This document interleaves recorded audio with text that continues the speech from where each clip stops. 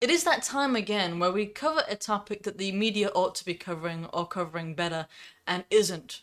So, I first actually discovered this over at the Daily Mail, believe it or not, but the title of the article kind of confused me at first. I had to read it several times because it involves transgenderism and such titles are often confusing intentionally. So this one in particular said, quote, "Transgender mom is jailed for 25 years for heinous, cruel, and depraved crime of forcing daughter, 7, she fathered, to take part in child porn," unquote. It's not a mom. It's not even a woman. It's a pedophilic male who happens to be the biological father of the abused 7-year-old girl. The audacity of the reporter to refer to this man, I can think of better words, as a transgender mom is unbelievable. And I mean, it cries out for vengeance. No, seriously, I can't even believe that someone would do that. I digress, though. The individual in this case, we're going to cover this properly. The individual in this case, the biological father, his name was Matthew Voltz before he renamed himself to Marina Voltz. His 7-year-old daughter was taken by him from his mother in December of 2018.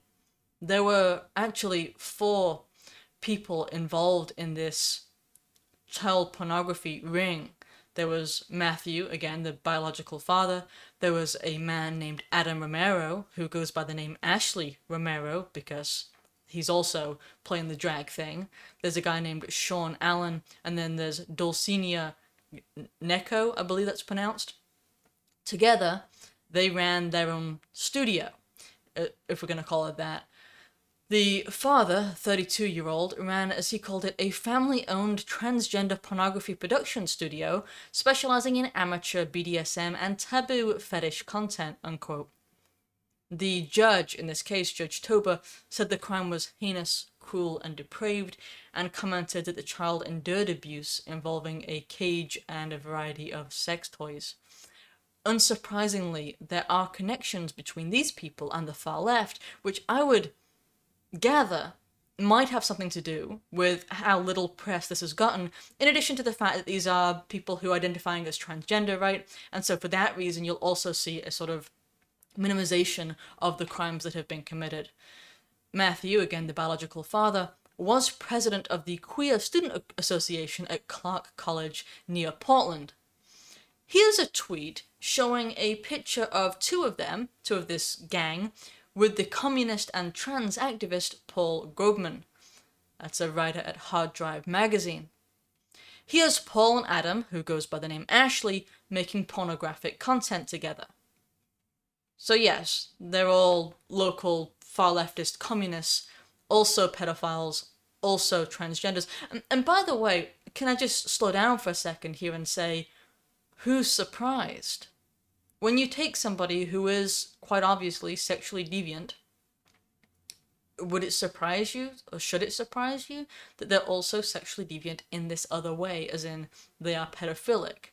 It shouldn't. Or that they're abusive to children, and I mean, I don't think it should surprise us, but nowadays there's this thing that we have going, where we have to pretend that we've got blinders on. We have to pretend that, when we put a child into the arms of, I don't know, a homosexual couple or a transgender individual, that we don't expect anything to happen. And we're seeing the ramifications of that over time. That's not to say that, of course, I feel like I have to put this in, that's not to say that every heterosexual couple is perfect, or even that there aren't pedophilic ones. Of course there are. But we do know that when we have identified people as being sexually deviant in the first place, then we have more reason to think that that's going to extend into other areas, and that they're not good influences for children. We used to know this, we used to be able to say this, and now, because of political correctness being what it is, this is one of those things that's verboten in our modern society. It shouldn't be, and as we surrender and shirk our duty to speak about such things, we surrender our children to such people to the same degree. This entire thing was only unraveled because of an anonymous tip from a community member that resulted in this investigation, and finally this child being rescued and taken away from these people. And the child has now been adopted by relatives, thankfully. So there was a sort of resolution, but the entire thing should have never have happened. A child should be protected from people like this. And similarly, we shouldn't have children going inside of, strip bars or being subjected to such people in trans story hour kind of environments. This is all stuff that, honestly, common sense ought to take us to. And nowadays, we're more likely to engage in a kind of collective cowardice than to speak the truth that ought to be spoken.